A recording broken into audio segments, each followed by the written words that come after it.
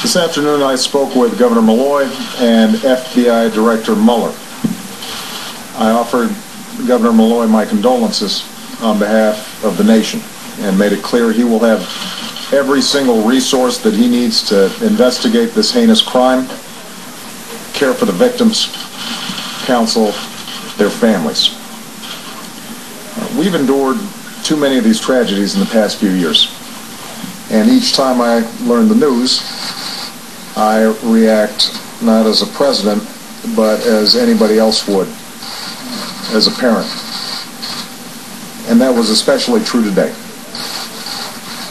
I know there's not a parent in America who doesn't feel the same overwhelming grief that I do. The majority of those who died today were children. Beautiful little kids between the ages of 5 and 10 years old.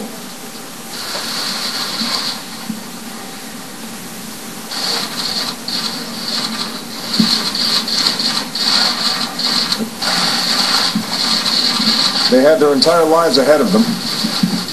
Birthdays, graduations, weddings, kids of their own.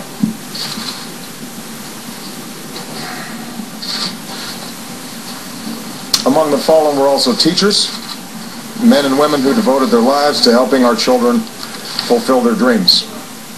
So our hearts are broken today for the parents and grandparents, sisters and brothers of these little children, and for the families of the adults who were lost. Our hearts are broken for the parents of the survivors as well. For as blessed as they are to have their children home tonight, they know that their children's innocence has been torn away from them too early, and there are no words that will ease their pain. As a country, we have been through this too many times.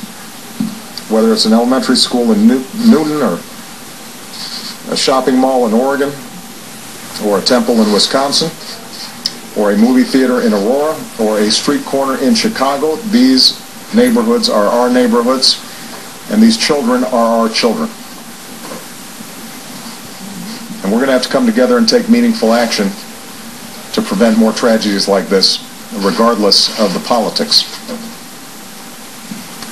This evening, Michelle and I will do what I know every parent in America will do, which is hug our children a little tighter, and we'll tell them that we love them, and we'll remind each other how deeply we love one another. But there are families in Connecticut who cannot do that tonight, and they need all of us right now. In the hard days to come, that community needs us to be at our best as Americans, and I will do everything in my power as president to help.